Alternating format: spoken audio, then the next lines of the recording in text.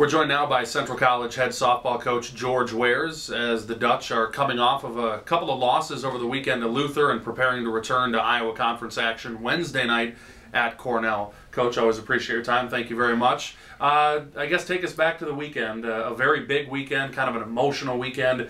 Unfortunately, just not able to get it done on the field against a very good opponent in Luther. Yeah, I think the first thing you always have to do when you get beat, especially get swept, you have to congratulate the opposition. And Luther, they kind of had their backs to the wall. You know, they knew the only chance they had to win the league was to sweep us, and they did. And I thought they pitched fairly well and, you know, got some timely base hits. And you know, the flip side of it is, I don't know if the emotion of the day, obviously a lot was going on with senior day and, you know, the Larry Hopple day and the alumni and all that. And so maybe that's a factor, but I think I said before that I've seen that work in your favor and seen it work against you.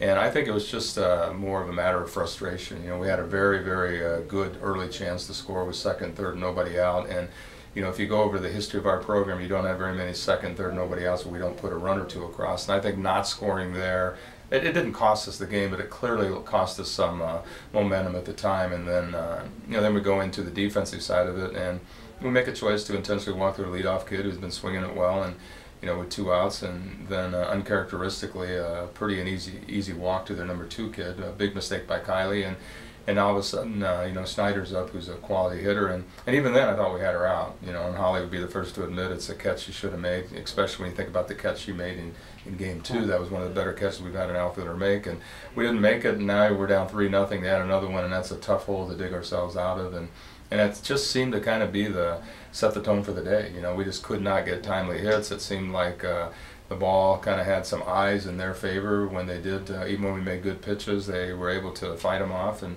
it just didn't happen for us. And that's what happens when you do that against a quality team. You get swept. The other part of it was, it seemed like the runs that you scored outside of the 7th inning when it was basically over, you worked so hard to get the runs, you know, one at a time that you did, and then they'd come right back and get a double and a single and just basically wipe that run away. How frustrating is that when that's happening to you? Well, it's very frustrating. You hope that the players don't, you know, feed off of that frustration, but I think they do. You know, they're human, and you start realizing that it's starting to slip away, and I think you press a little bit with your at-bats, and then I think the magnitude of the day with the alumni day and all those things became more of a factor. I don't think they were at the beginning, but then you know, either consciously or subconsciously, I think they're thinking, okay, we've got all these alumni watching, you know, we're really good and we're not looking really good right now. And I think that's a tough thing for people to grasp, is how you want to look so good when all these people that don't get to see you very often are watching you play. And the bottom line is, we all know we're better than what we played. And again, I go back to Luther was part of that reason. They played exceptionally well, and we didn't play very well, and that's you know, why they won 2 and we didn't. You go to game 2, and it was going old school for the alumni, 1-0 pitchers duel, just a total opposite of the 9-5 game. But again, the same thing kind of held true. You had a couple of chances, couldn't come up with the timely base hit. Yeah, it's a continuation in a different way, you know, with a 1-0 game, and I can't remember the last time we had a 1-0 game. You know, those are a little unusual in today's world of the bat and the ball, and I thought their freshman pitcher pitched exceptionally well. In fact, if you want me to be honest, I thought she pitched better than Detterman.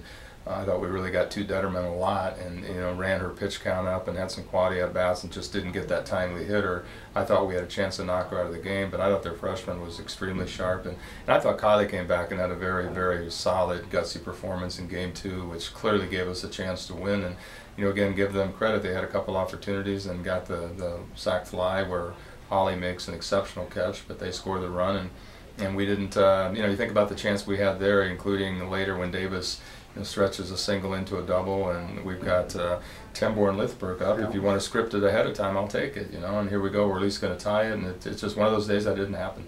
Off the field, after the game, you had the Larry Hopple celebration that we talked about during our interview last week, but was that everything that you kind of hoped it would be?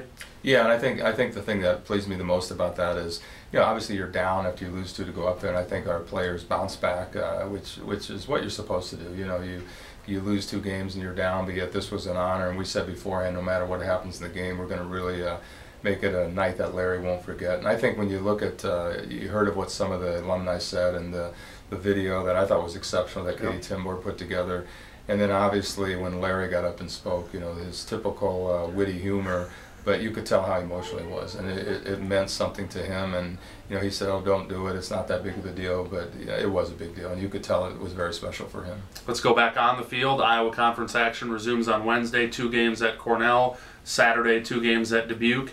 You win all 4. No matter what happens, you win at least a share of the Iowa Conference championship. And that's what we're going to tell our players, and regardless of what Luther does, we know that if we win all 4, we are co-champion. We may have to go to Decorah for the conference tournament. That's all right, because that means we are going to get a bye, and that's pretty important to get a bye in that first round of the tournament.